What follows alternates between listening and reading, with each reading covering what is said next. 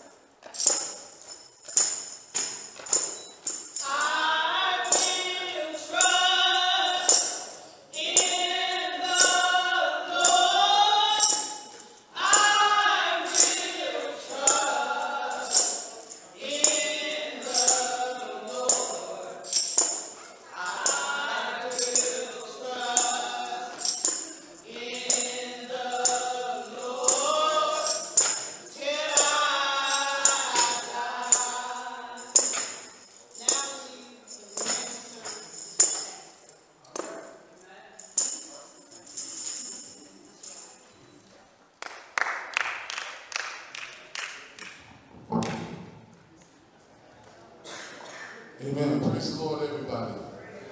Praise the Lord, everybody. We certainly do give thanks unto the Lord, for he is good and his mercy endures forever. If I had to say anything, I would say I was glad when they said unto me, let us go into the house of the Lord. Let us enter his gates with thanksgiving, and let us enter his courts with praise. Praise ye the Lord. It is good to magnify. The Bible says, oh, magnify the Lord with me, and let us do what? Exalt his name together. So praising God in the sanctuary is something that we do together. Amen? Amen. We do it together in the name of Jesus. We exalt his name together. That's why the scripture says, oh, how good and how pleasant it is for brethren to dwell together in unity, being on one chord. Amen. Worshiping him, the King of kings and the Lord of lords. Giving thanks unto the Lord, for he is good and his mercy endureth forever. As we get ready to go before the Lord in prayer, we certainly want to give honor to our First Lady, Lady Tracy Quinn, and Elder Paulson. We thank God for them. And we want to wish Minister Grady a happy birthday. Amen. He got a great birthday. So we thank God for him. We thank God for Mother Louise. We certainly praise God for our ushers in the back and our legal team. That's working diligently, Sister Clarissa and Brother Wall. We thank God for them. And we thank God for all of you, amen, that has pressed your way to be in the house of the Lord. And Pastor Quinn is working diligently on getting us some air in this space. So y'all continue to pray. And I'm waiting for the right person to come along. Amen. The right deal to come along. Amen. God will send it. Won't he send it? Yes, Lord. Amen. I don't want to be hot. God don't want y'all to be hot. Amen. We'll get it together after a while. But in the meantime, as we're going through this process together, we won't murmur, we won't complain, we'll give thanks unto the Lord. Amen? I heard a dynamic message on yesterday by Elder Gomes, and he preached for the Night Pain Youth Service on yesterday. And y'all get the chance to go on the Night Pain website, Facebook page. Y'all hear that young man. That young man preached. I can't wait for the church to open up fully. I have him down here because that young man preached out of Buffalo. But he was talking about David being left in a hole, going through his circumstances, and as he was praying to God for help, he likened it to be in a hole, in a quiet place. And he said, in my affliction, I will wait on the Lord. And that brother brought out that word wait, and to be patient. And he said, it's like he said wait and patient 2 times, which means that he will actually wait on God, and emotionally he will wait on God, meaning that he'll wait physically in that space on God, and emotionally he won't murmur and complain. He won't cause any shame to come. He'll give God praise in his space. And ain't that what we ought to do? And we ought to be physical in our space and waiting on God, but also in our internal self, we ought to wait on God without murmuring, without complaining, giving thanks unto the Lord. And he had this conclusion as he was preaching. Last night I'm preaching this whole message, but he had this conclusion. He said even if God doesn't do it, he's the only one that can. So you might as well wait. Hallelujah. He's the only one that can. Amen. So you're waiting on the right one. Wait on the Lord. And while you're waiting, be of good courage. Amen. And he'll strengthen your heart. Wait, I say, on the Lord. Amen. Come. Yes. Amen. Ain't that what he said? When you're waiting, you possess your soul. You wait, and you automatically learn patience. Amen. He did say that. Amen. Come on, give God a praise. Hey, glory. Hallelujah.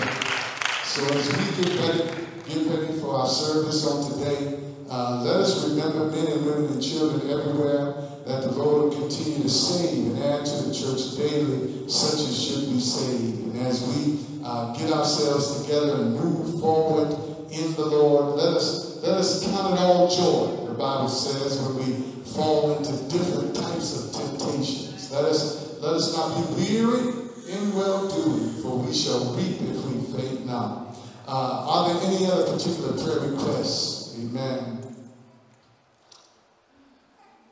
All right, pray for the success of the service. Pray for any sick and shut-in that you may know, and pray that the Lord will continue to bless us in the name of Jesus. So we want to ask Minister Quinn if he'd come up and pray. We're going to have Deacon Fields read us our scripture reading, amen, for today. Bless ye the name of the Lord. Let us all stand for the word of prayer. Yes, Lord. Let us invite Jesus in. He's already in. Yeah. Yes, Lord. Oh, Heavenly Father, in the name of Jesus, Lord God, we praise your precious name, Lord God. We thank you, Father, for this day. We thank you for how you woke us up this morning, Lord God, for how you started us on our way, oh Heavenly Father. And Lord God, we ask that you remember the prayer requests, Lord God. Oh, spoken and non-spoken, Lord God. Oh, Father, you are God that's utmost high. Father, we thank you, we praise you, we honor you, Lord Jesus. We ask that you, Lord God, that you just have your way, oh Heavenly Father. And Father, that you invite the Spirit of God in this place, Lord God. Invite your own Spirit in here, Lord Jesus. And Father, just bless the service. Lord God, in the Father. We give you glory, oh Heavenly Father. We give you praise, Lord Jesus. And Lord God, we just thank you. Thank you, Father, for all your wonderful blessings. For all your wonderful blessings, Lord God. We adore you. We love you, Lord Jesus. And Lord God, we ask you, Lord God, oh Father, that you just bless this portion of the service, Lord Father. Lord God, you bless this service, Father. Bless the man of God, Lord Jesus. Oh Father God, bless the message, Lord God, that we need, oh Heavenly Father, in the mighty name of Jesus. Lord God, we thank you, we honor you, and we praise you, Lord Father. And Lord God, we ask that you, Lord Father, that you remember the ones that's at home, Lord Father, that's on their sick bed, Lord God, that you send a message to them, Lord God, a rhema message, Lord Father, that you encourage their hearts and their minds, Lord God, in the name of Jesus. Oh Father, we just want to thank you. We just want to praise you, Lord God, in the name of Jesus. Oh Father, you watch over our children, Lord God. You watch over the young ones, oh Father. Oh God, you bless them in the name of Jesus. Father, we thank you. We glorify you, Lord God, in the name of Jesus. And Father, we thank you for everything that you're about ready to do and you're done, Lord Father. Oh, hallelujah, hallelujah, hallelujah. You bless the messages, Lord Father. You bless the bishop, oh Father. You bless the body of Christ, oh Lord God, in the name of Jesus. And we praise you, we adore you, we thank you. Hallelujah, hallelujah, hallelujah, hallelujah, hallelujah. In Jesus' name we pray. Amen. Amen. Amen. Hallelujah. Please remain standing for the reading of the word. Hallelujah. Praise the Lord. Let us turn to the 30th chapter of the book of Psalms.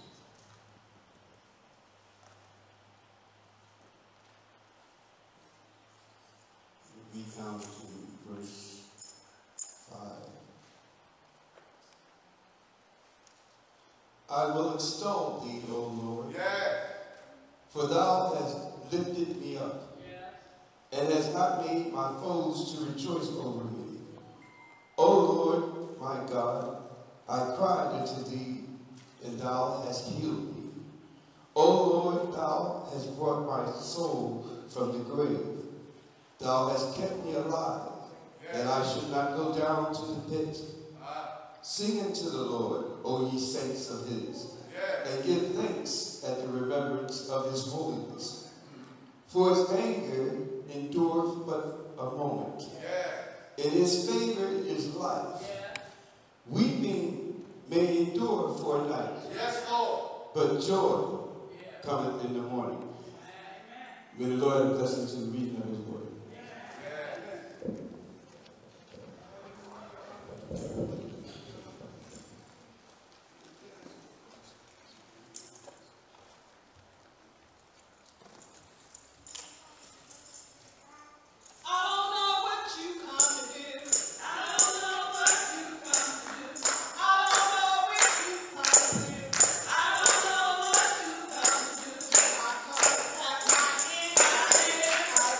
I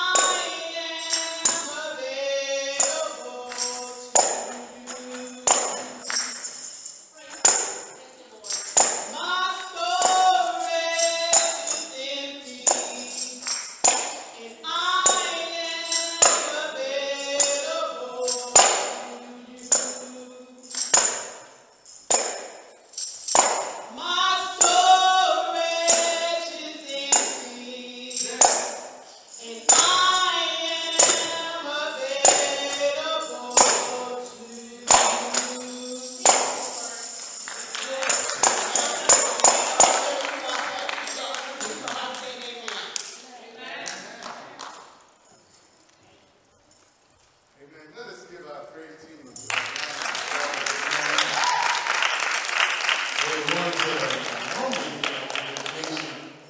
amen, but we have them to fill in, and they did a great job.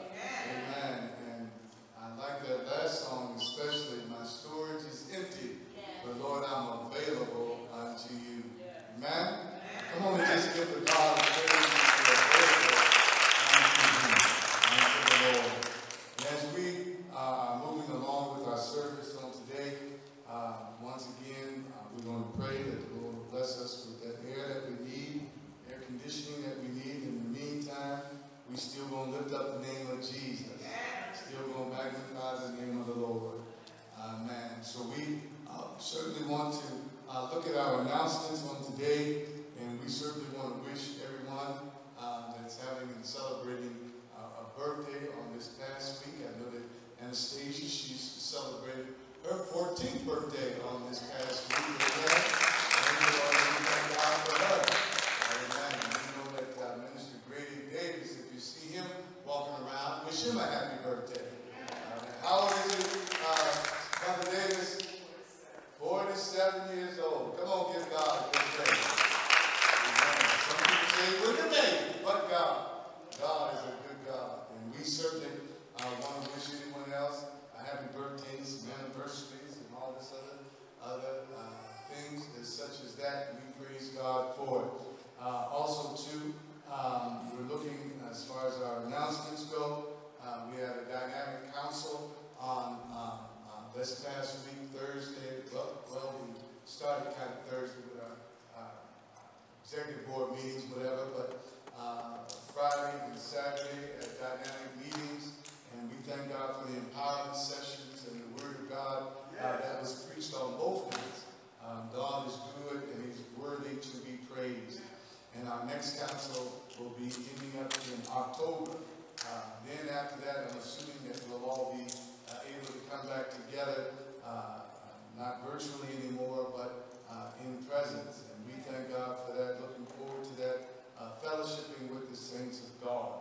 Also, too, by way of announcements, daycare will be opening up July 5th. So let's pray for that grand opening, that the Lord bless. And also, too, on the 6th, that's Tuesday, the 6th, we'll have our Brotherhood, First Brotherhood meeting, starting at 6:30 on Tuesdays. And all brothers are to come on out, and on Tuesday at 6:30, so that we can build our relationship, build our unity, go over the Word of God, so that we will be stronger in the Lord. Amen. All right.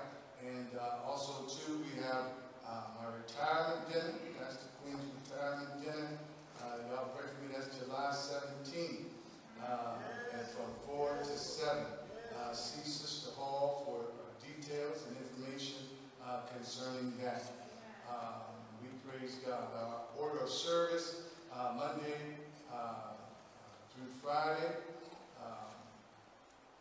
As far as Sundays, Sunday school begins at 6:30 a.m.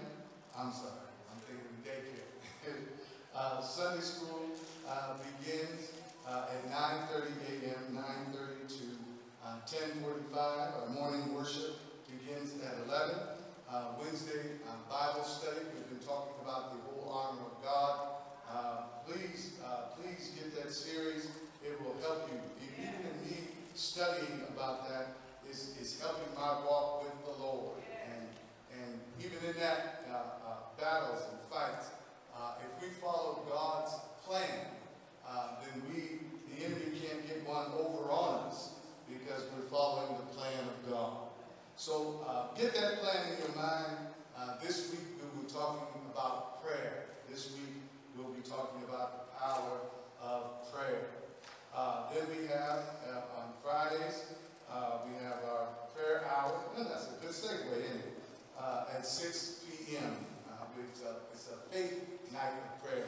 We do a half-hour teaching of prayer and about faith, and then we do a half-hour of prayer.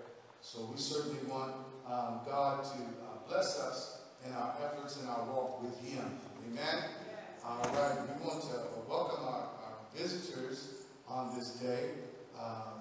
believe it's Peter Whitney Day. Whitney Day. Amen. And we certainly thank God for you.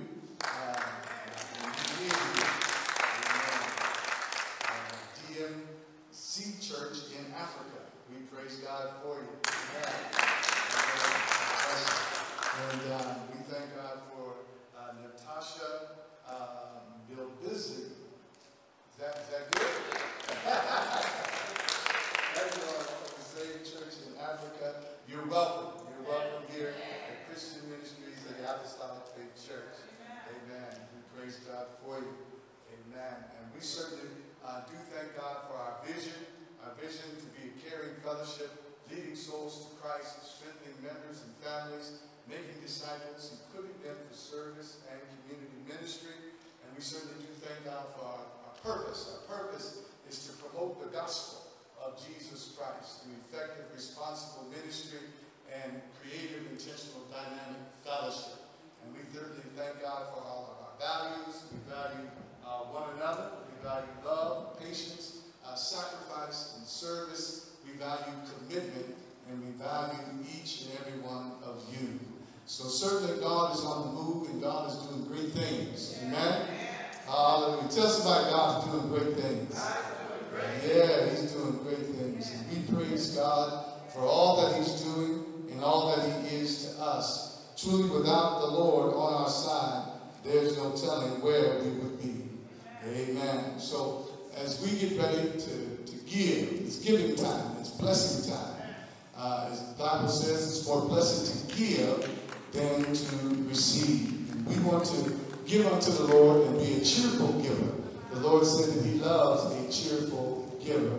And when you give, don't give grudgingly, don't give sparingly, and don't give out of necessity. So we certainly want to give as the Lord has blessed us. And if you're a member of this particular assembly, you then should give your tithes to this church. And if you want to bless another assembly or bless some other organization, then you give them an offering. And we don't want you to change the meaning of your tithes. Don't give your tithes as an offering because then you'll change the meaning of it, and which changes the blessing. When you give your tithes and your offering, when you give tithes, there's a greater connection of blessing because that's a covenant agreement that you have with God, and God will bless you. Open up the windows of heaven, rebuke the devourer, pour you out blessings that you don't have room enough to receive. And when you don't give your tithes unto the Lord, it's as being a robber. And they say, how shall we rob God? We robbed him with our tithes and our offering. When you give your offering, God has promised also to bless you, but the greater blessing to those that are under a covenant relationship with God is their tithes. Amen? Hallelujah. I'm teaching right now in the name of Jesus. I got to slip stuff in on you while I got your attention. So we want to ask this church to stand. Yes, Lord. Yes, Lord. And we want you to, I asked my wife to write me a check. I don't have it with me right now, but we'll assume that this is a check in my hand. Thank you, Lord. And let us lift up our offering unto the Lord. Oh, gracious Father, we ask you, Lord, that you bless the givers and the receivers in the name of Jesus. We ask you, Lord, that you use it to your glory to build thy kingdom 30, 60, and 100-fold. We ask these many blessings in the name of Jesus. Rebuke the devourer. Attach all the promises that you have concerning this giving. In Jesus' name, let our hearts be right. Let our hearts and our minds be in accordance to the word of God. In Jesus' name, amen. Come on and bless the Lord with me. Come on and bless the Lord with me. Come on and bless the Lord with me. Come on and bless the Lord with me. Everybody say, hallelujah. Hallelujah.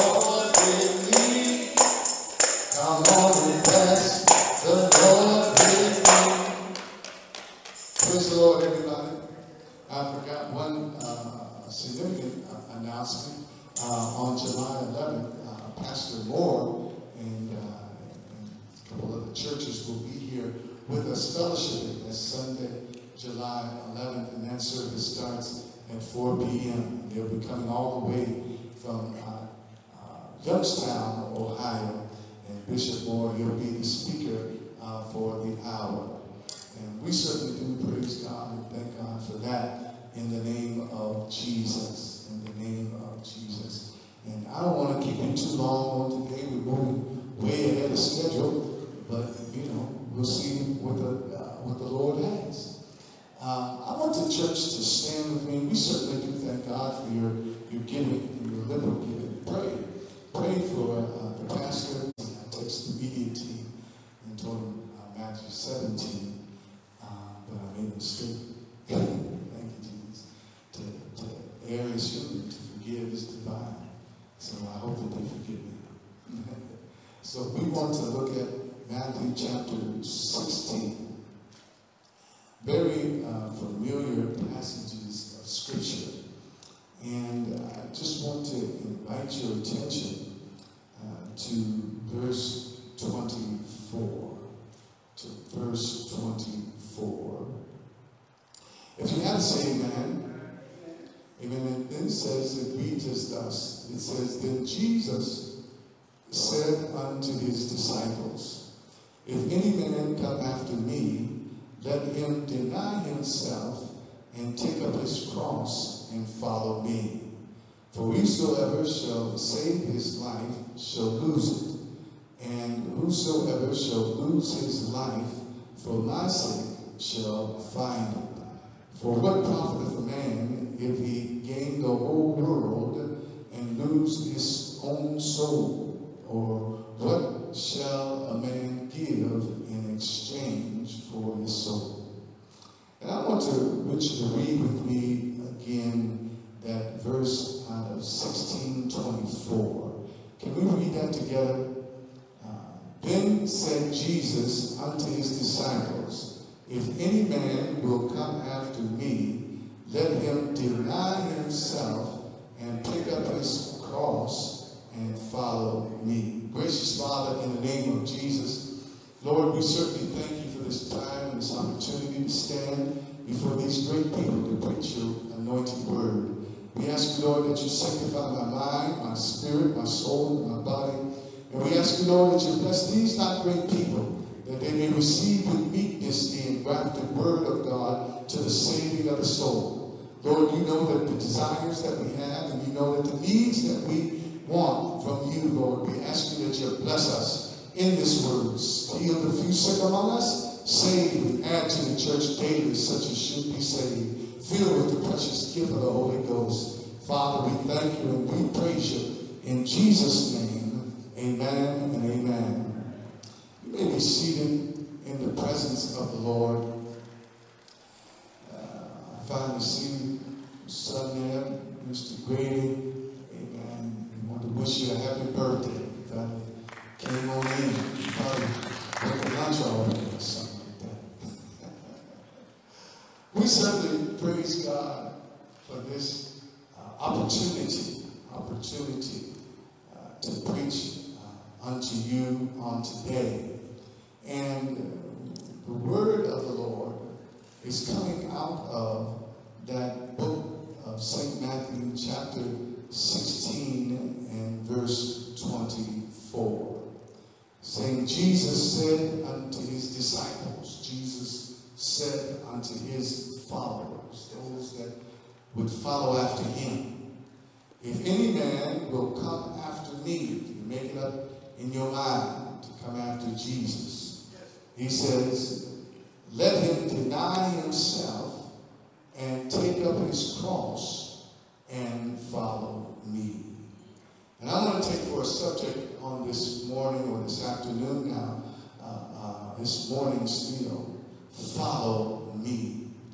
Follow me. Can we say that together? Follow me. And as we had preached on last Sunday, and I hope we have made it abundantly clear that God has a plan for you. That God has a plan for you. In other words, that everything that God God created and he designed. He created and designed it for a plan for you. So God has a plan for your life.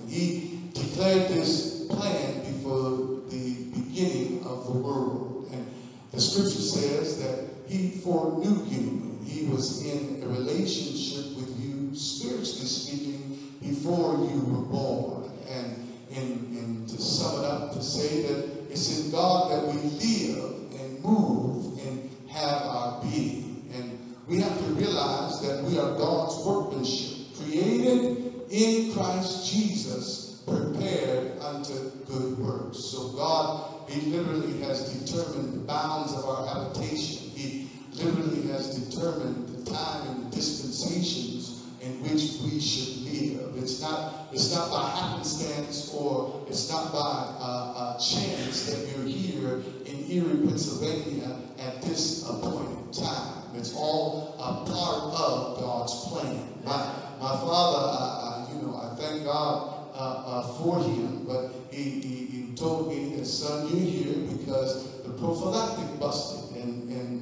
that's a horrible thing to say to your children. I didn't put it to his charge, but God immediately healed my mind and told me, you're here because I want you to be here. Who do you think popped it? Who do you think allowed, hallelujah, the circumstances to come together for you to come into fruition? It is God. If God be for you, no man can stop you. If God is with you, hallelujah, if God is on your side, then nothing by any means shall destroy you or hurt you. That's why we often quote that scripture that no weapon formed against us shall prosper.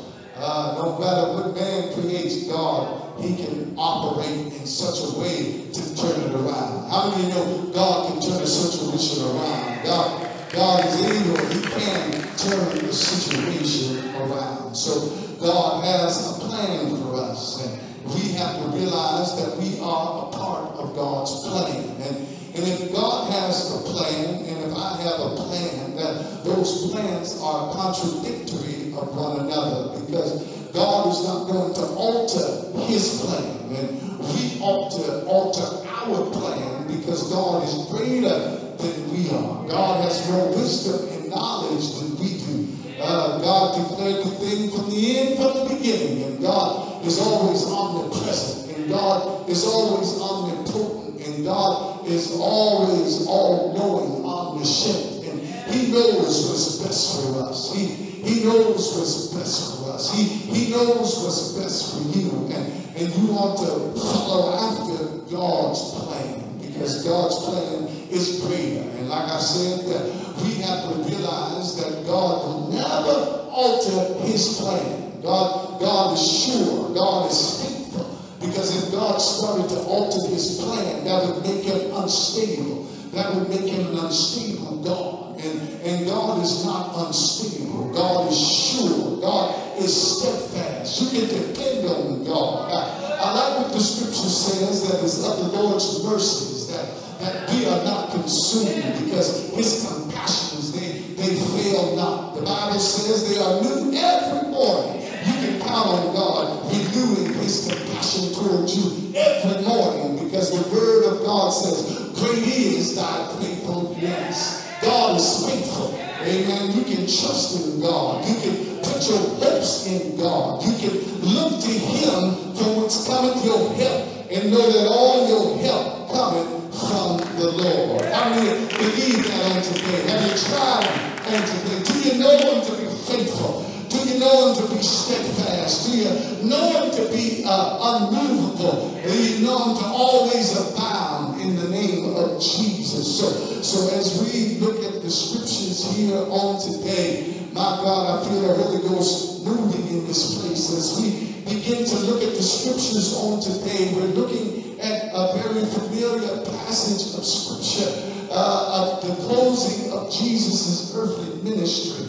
And he begins to ask his disciples earlier in this particular book, when he was going through Capernaum, that the place where Jesus preached and the way Jesus taught most of his ministry, because he had a bigger audience. He had a bigger way of traveling, because every time he committed a miracle, a sign and a wonder, the word got out and great crowds came to him. And Jesus was awesome in his teaching. The Bible says that he taught as one having authority, not as the scribes and the Pharisees. And he taught as one, and he amazed those that were in his audience by the wisdom and the knowledge that he had.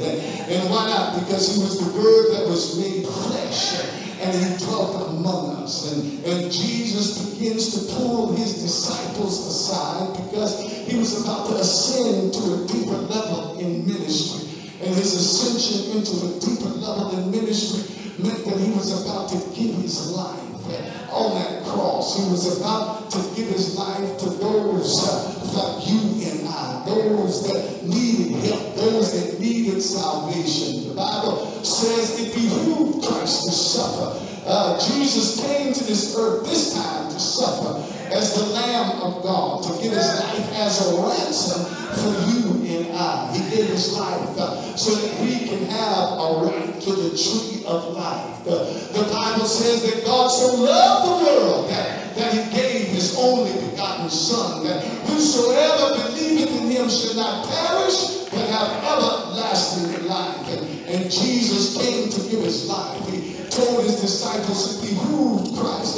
That word behooved means it was necessary. How many know Jesus going to that cross was necessary? Oh yes. How many know that Jesus dying and raising up on the third day was necessary? How many know that Jesus going and sitting up on high and leading captivity captive and giving good gifts unto men was necessary? It was necessary that he died. It was necessary that he give his life. It was necessary that he be wounded for our transgressions, that he be bruised for our iniquities, and that the chastisement of our peace be laid upon him. And with his stripes, it was necessary by him being with his stripes that we can receive healing, that we can receive deliverance, that we can receive our hope back and our joy back and our peace back. Oh my God, I thank God for the cross. I thank God that Jesus, oh God, that he was obedient unto death, even the death of the cross. Oh my God, because we were all born in sin and shapen in iniquity. Oh God, I thank God. I feel a whole other preach coming on, because I hear about John. John was looking for somebody to open the seal in the book of Revelation and couldn't find nobody. And he begins to weep and to cry. Hallelujah. And the angel told him, don't weep, John. Hallelujah. For the Lamb of God, he's worthy. Oh, come on and give God a praise. You know that Jesus is worthy. Oh, he's worthy. Oh, yes, he's worthy.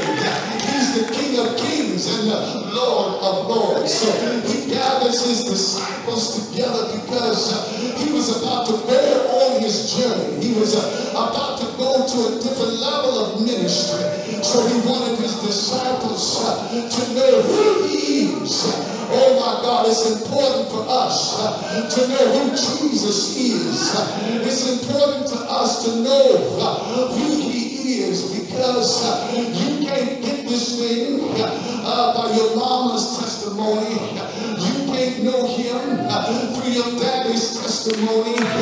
You got to know him for yourself. They have a saying in the olden days that every club got to sit on its own power. Oh God, in the testing trials, you got to rest in the Lord for yourself. When trouble in your way, you got to wait patiently for yourself. Oh my God, when situations arise and sudden destruction come upon you, you got to know who to go to. You got to know who to call for yourself. Oh, you ought to give God a praise. Oh my God, I want to know you. Don't you want to know him? Oh yes, my God. So Jesus was inquisitorial. He gathered his disciples together and he begins to question them about the popular saying about him. First, he started with the general. He said, "Who do men say that I, the Son of Man, am?" And they answered him in general. They said that some say that thou art John the Baptist. Some say that thou art Elijah. Some say that thou art Jeremiah. And some say that thou art just one of the prophets. You see, they didn't know who Jesus was.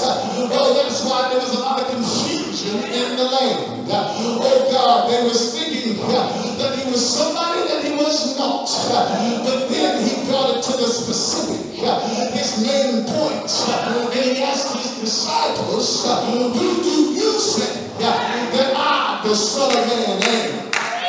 It's important for you to know him. It's important for you to know him. If somebody would have asked him who Jesus is, who's this Jesus that you serve, who's this King that you worship, who's this Lord, what would you say? Would you call him the lily of the valley? Would you call him the bright and morning star? What would you call him? Would you call him wonderful? Would you call him your wonderful counselor?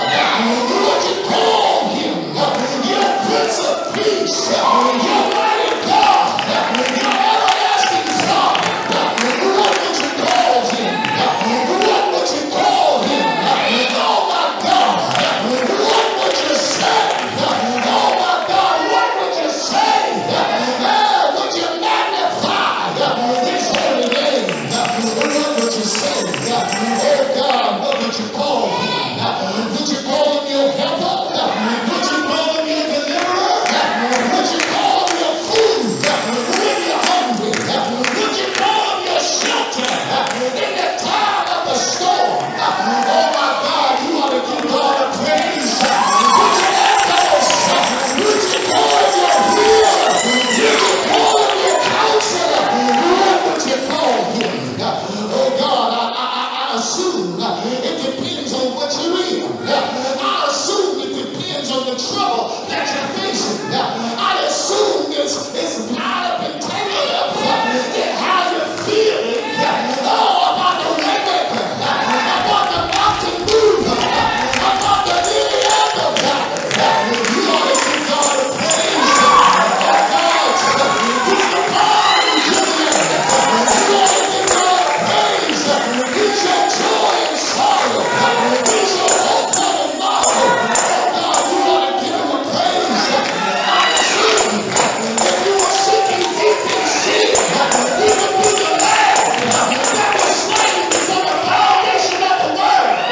You ought to thank your God. Oh God, I feel the anointing up in you. I feel the power of God up in you. Oh yes, my God, you may be seated in the presence of the Lord. Oh God, help us. What would you call him? And you see that Peter said, he said, "Thou art the Christ." Oh, hallelujah. Thou art the Christ, the Son of the living God. Peter is identifying Jesus as the Messiah.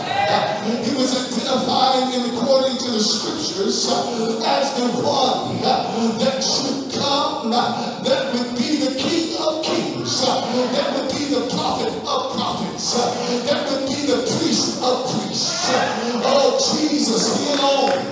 Somebody say Jesus alone occupied the three main functions of the Jewish religion. He occupied the space as a king. He occupied the space as a prophet. Oh God, and he occupied the space as a prophet of God. Oh Lord, as the anointed one, as the King of the Lord, as the prophet that preached words, and he occupied the place as the great high priest. Oh Lord Jesus, he knows how to get say Jesus, he knows how to anoint your head with oil and cause your cup to run over. Jesus, he knows how to give you a word in your time of trouble. When you need breakthrough in your life, Jesus can send you a word, a rhema word that is able to build you up and give you an inheritance among them that are sanctified. And if you need the Lord, oh, you better try Jesus, because every knee has got to bow and every tongue has got to confess that Jesus Christ is Lord. He's Lord over the mountains. He's Lord over the valleys. He's Lord over your condition. He's Lord over your situation. He's Lord over the devil. He's Lord. He's Lord. He's Lord. Oh, you ought to clap your hands and give God a praise. Oh, thank you for being Lord. Oh, thank you for being Lord. He's seen the whole of our principalities and powers. Oh, with an expectation. Somebody say the Lord has an expectation.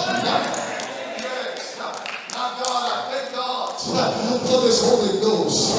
You see, when Peter, hallelujah, answered that question, Jesus said unto him, he said, flesh and blood, have not revealed this unto you. Meaning that man has not told you who I was. Man couldn't open up your understanding. But my Father, which is in heaven, he's the one that opened up your understanding. You know, we need to pause right there just for a moment. You see, no man cometh unto the Father except God draw him.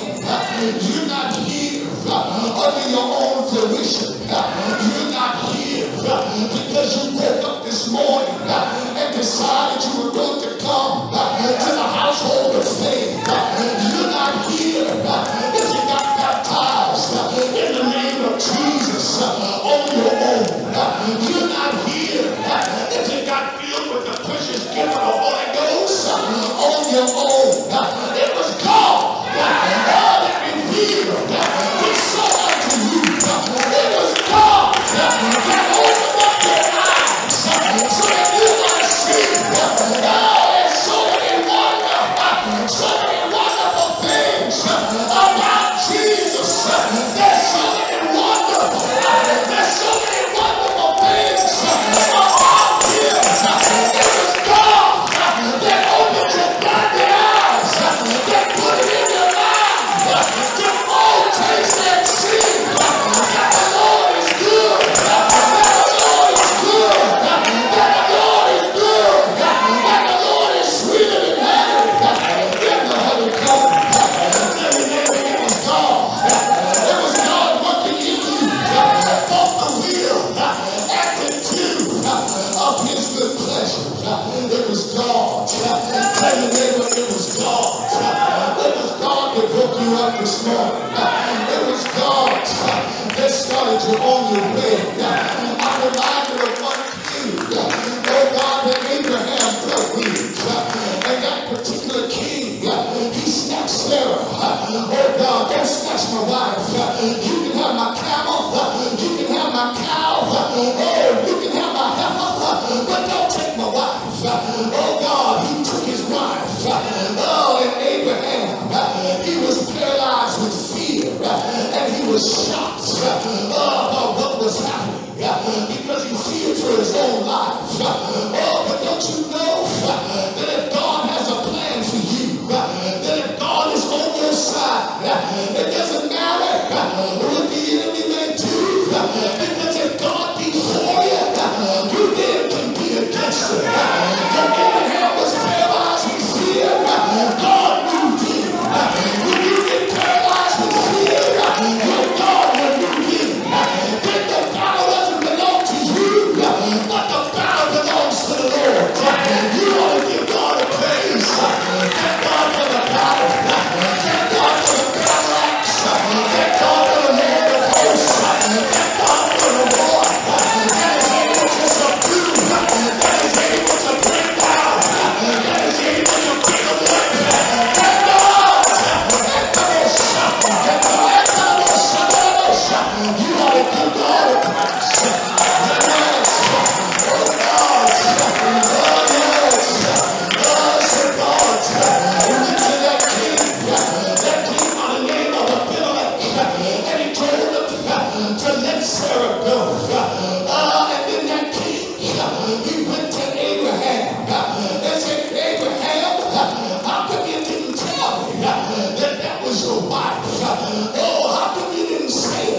Don't you know I could have went in unto her and had illegal relations?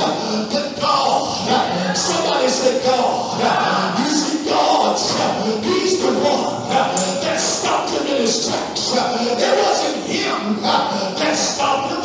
It was God. Oh, he wanted to do it, but God stepped in. Oh my God. There were people that want to destroy you. There are people that want to take you out. But somebody say, but God. But God.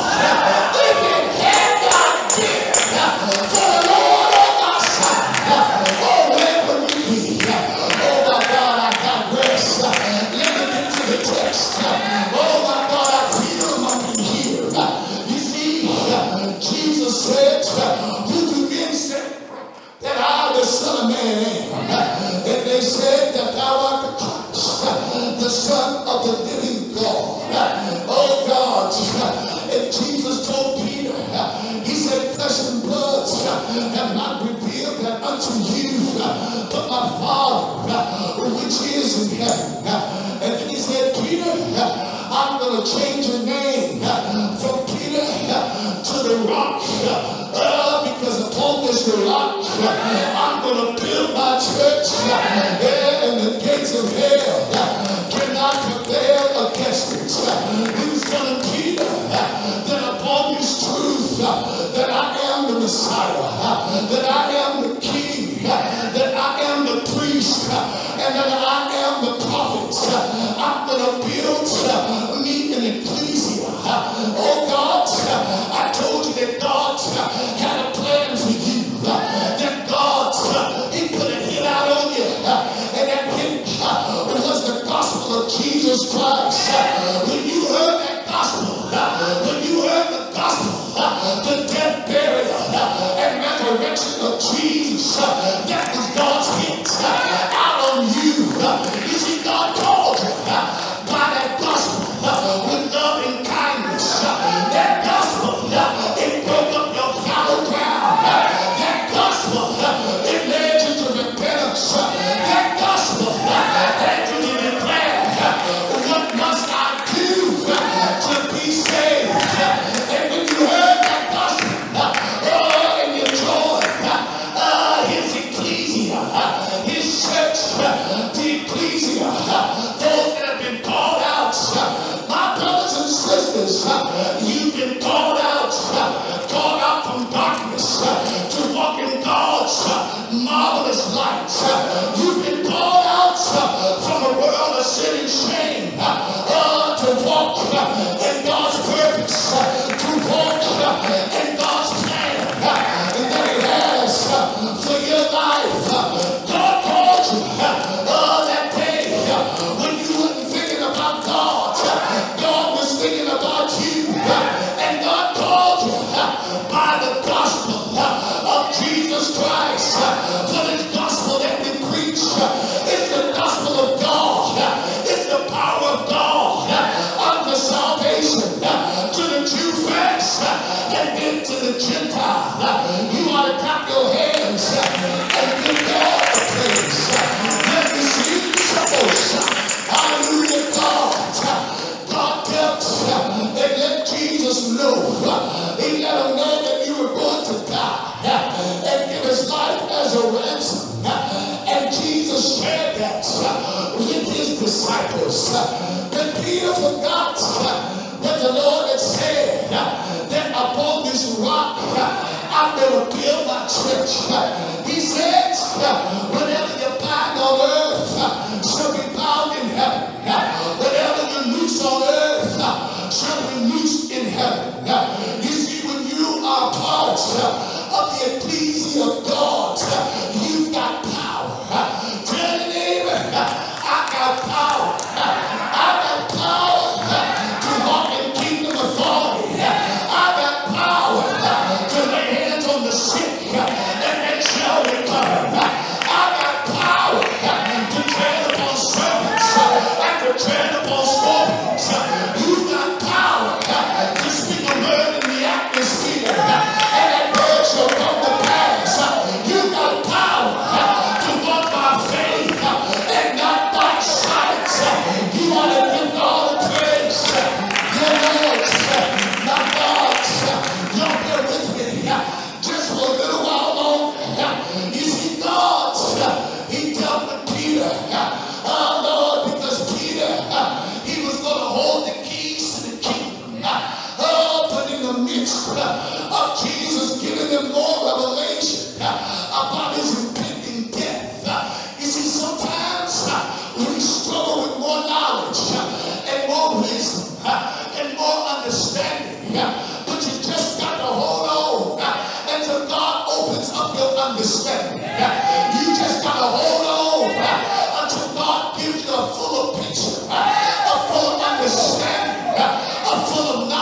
are full of wisdom. Don't just throw in the towel. Tell somebody, hold on. Tell somebody, hold on. Hold on to what you got, and God will give you some more.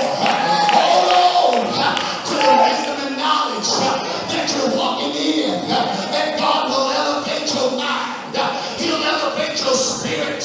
He'll elevate your walk with Him. Oh God.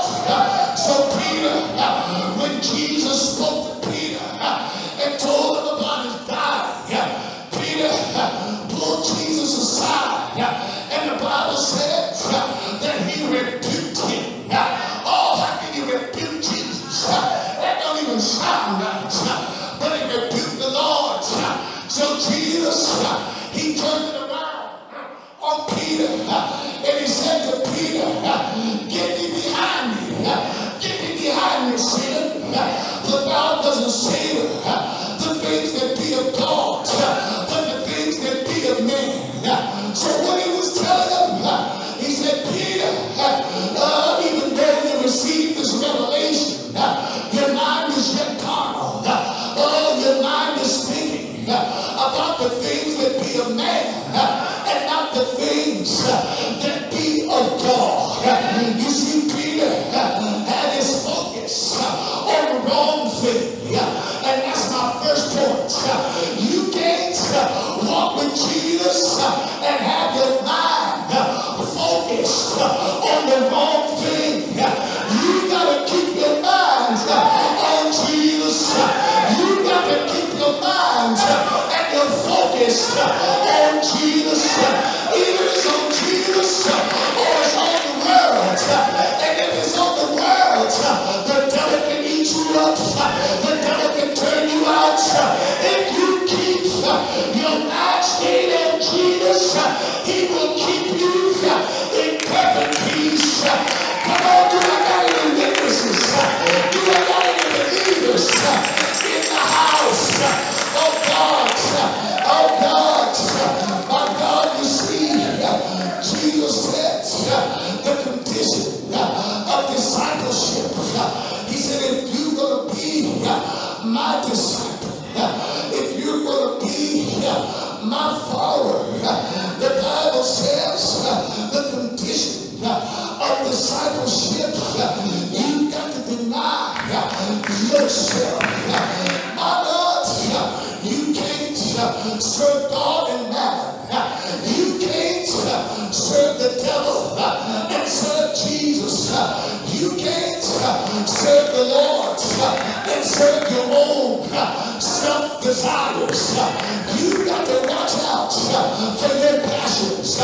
You've got to watch out for your desires. All your desires lined up with Jesus. All your desires lined up with the Word.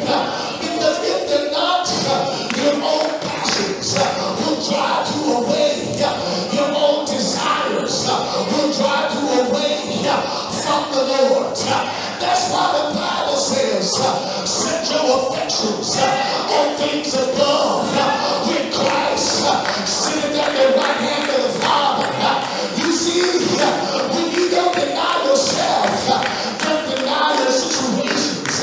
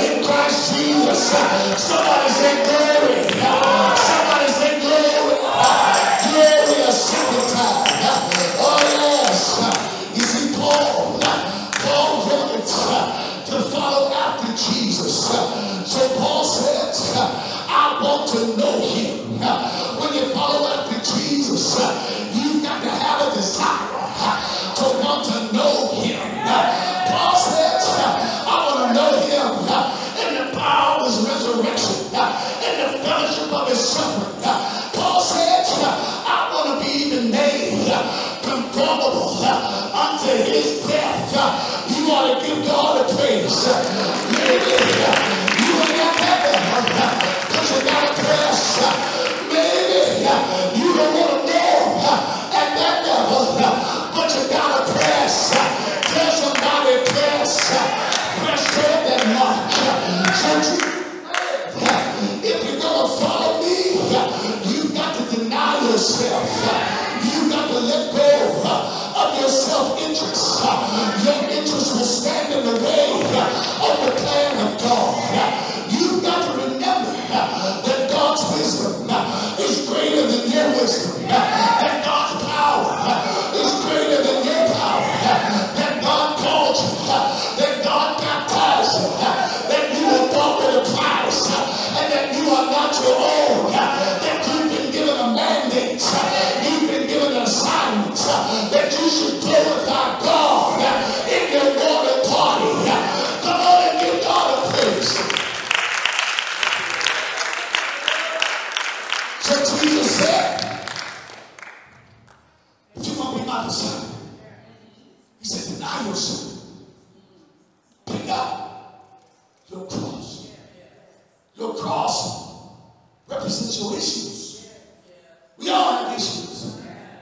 Not one of you here, including myself, don't have issues. If you say you don't have issues, you in self-denial. Well, I'm going to say it like the Holy Ghost just gave you. You a liar and the truth ain't in you. Hey! Hallelujah. That felt good. Hallelujah. We got to realize that if we're going to follow after Jesus, I gotta pick up my cross. I gotta deny my interests. And I gotta pick up whatever issues I have.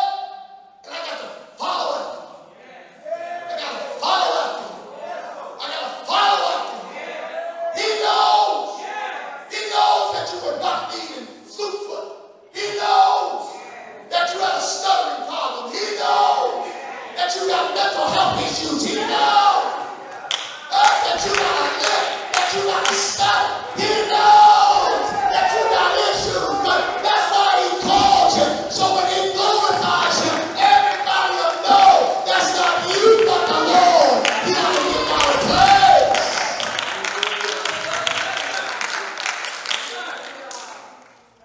He knew you were a thief.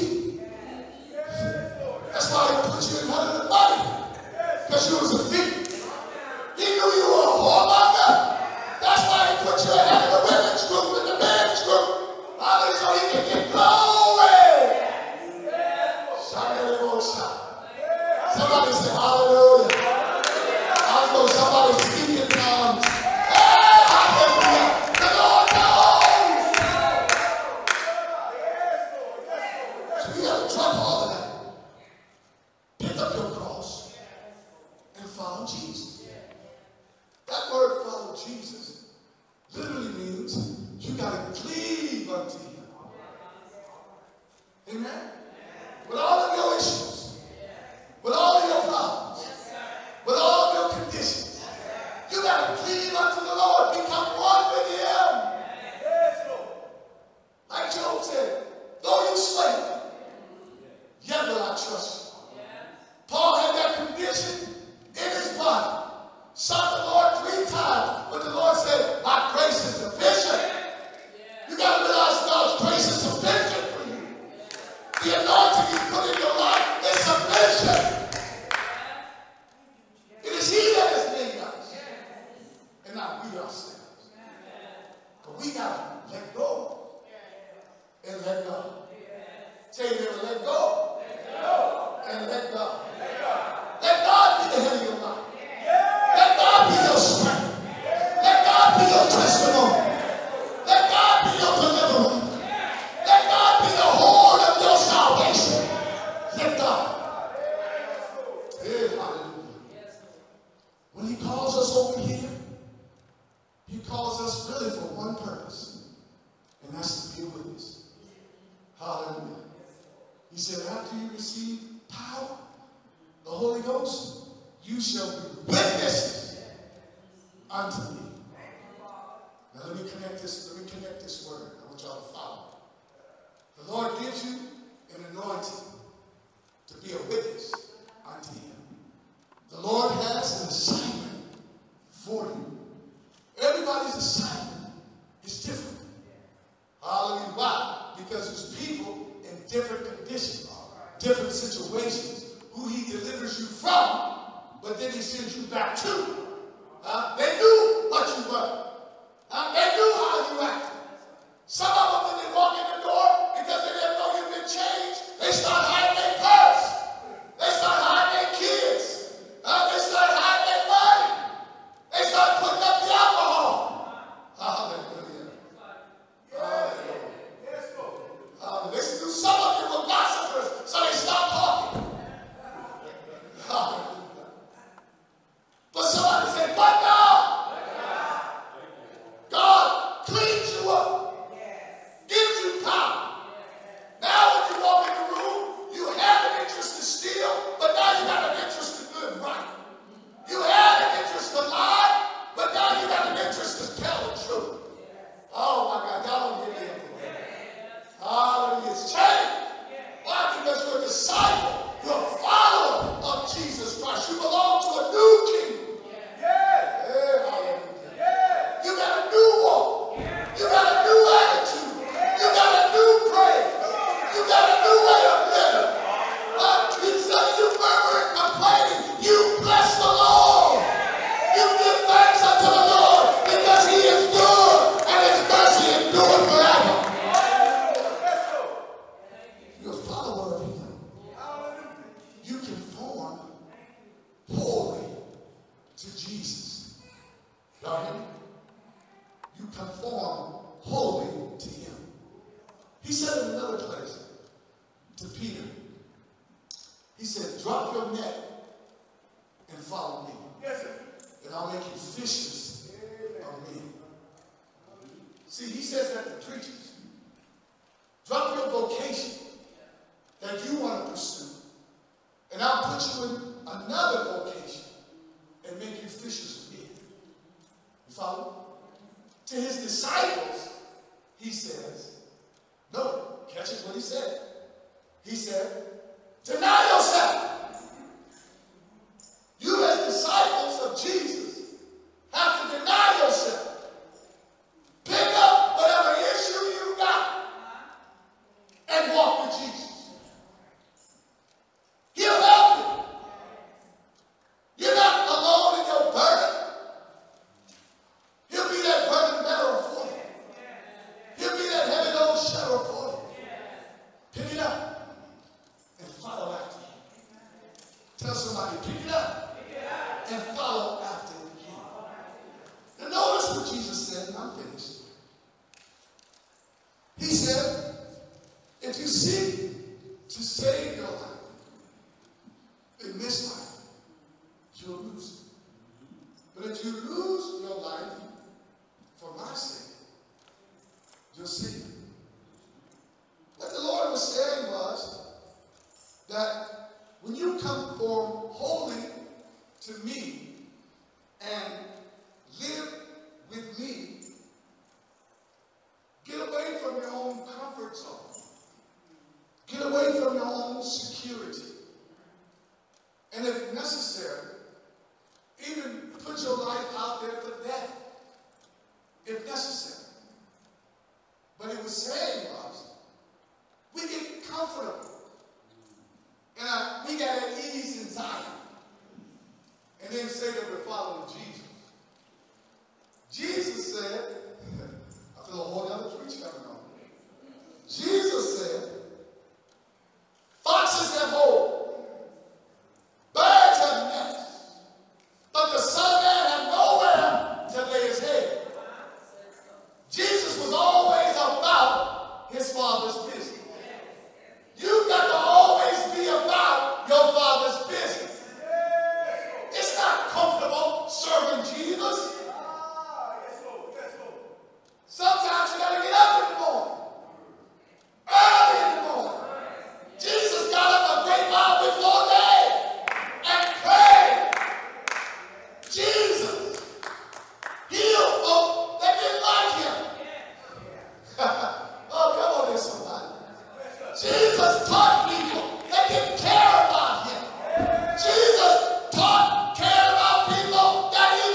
kill him.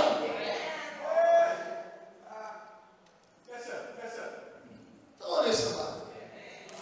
So serving Jesus over here in a bed of ease, it ain't roses upon roses. You should ask yourself when I'm done, what should I render unto the Lord for all the benefits that he has given toward me?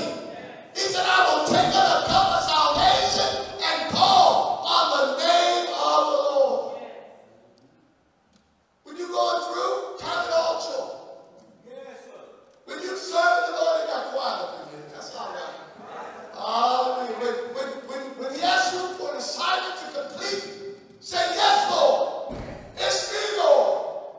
Yes, Lord. Yes, Lord. Say, yes, Lord. Yes, Lord. Do whatever your hands find to do. Work as unto the Lord. Bless your God. You got breath in your body? Well, I don't know. I ain't saying nothing. Yes, you got breath in your body. You should use it to the glory of God. Amen? When he called his disciples out, he said, you are the light of the world. Didn't he say that? Yes, sir. He's talking about his ecclesia.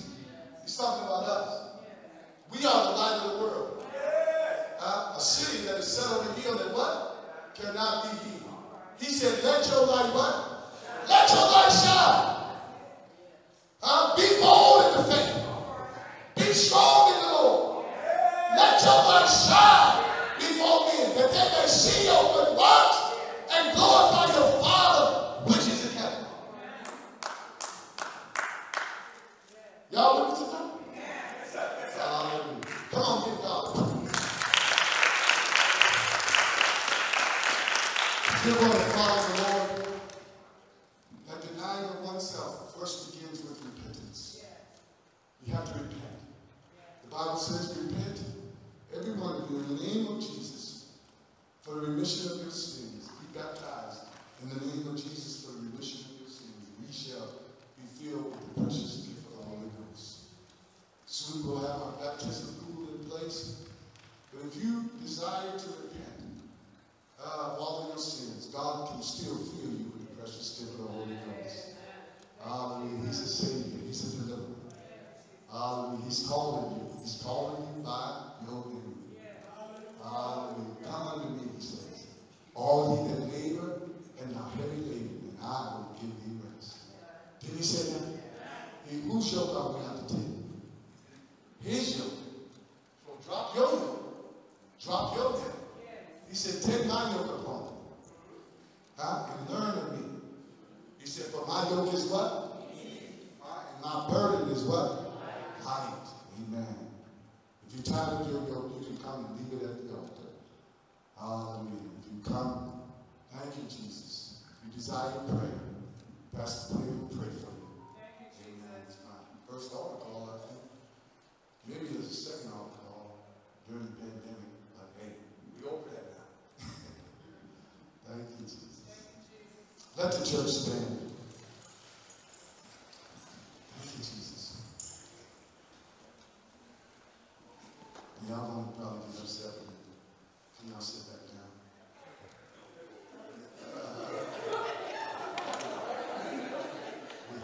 I'm sorry. I'm sorry. We have a brother that wants to become a member of Christian Ministries. Come up to God and pray.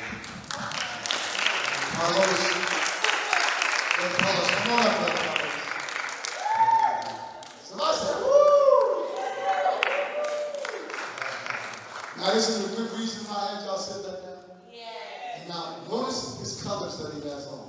Black. Black represents servant, service. Amen. Oh, he come all the way up. He really want to be shepherds. Oh, you want to be a member too? Oh, come on.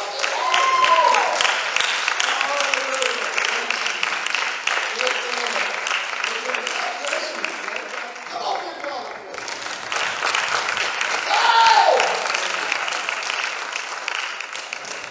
Amen.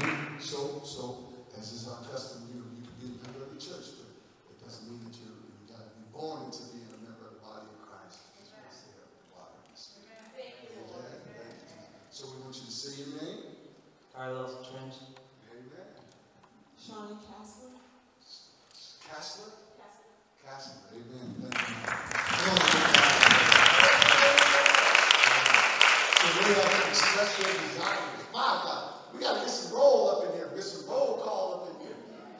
praises. Bless their desire to be members of Christian Ministries of the Apostolic Faith Church. Thank you, Lord. And we want the church to stand. Amen. And give God the praise. And welcome you to Christian Ministry. Amen. Once they come around and shake their hand, they will give God the praise. Amen. Hallelujah.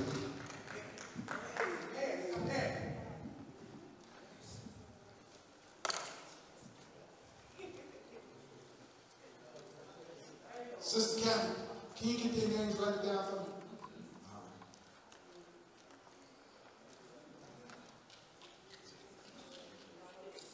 Amen. Christian Ministries is growing.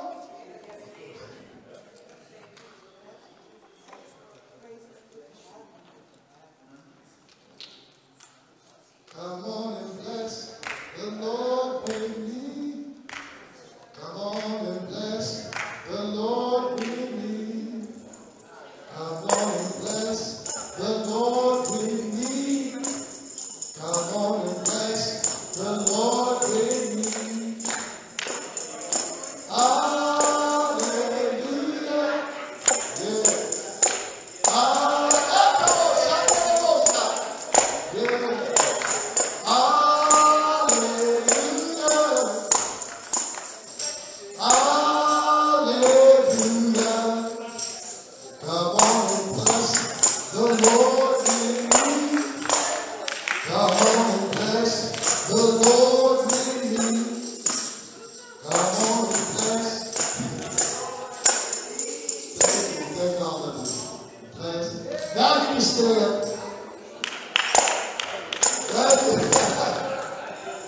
Somebody said, are you sure?